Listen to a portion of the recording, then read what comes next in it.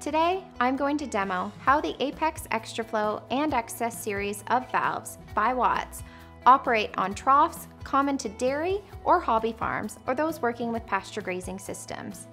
First, let's mount both the Xcess and Xtraflow on the outside of the trough. For both the short or long tail versions, you'll insert them into the cutout part of the standard size trough. You can use threaded tank fittings to adapt to the valve with standard NPT sizing and a standard hookup. Now, let's take a look at the actual operation of the Xtraflow, which is our armless option. There are 3 mounting options: top, side, and bottom. As you can see, this is a full-on, full-off high flow valve, and the diaphragm style design only requires a working pressure of 4 psi.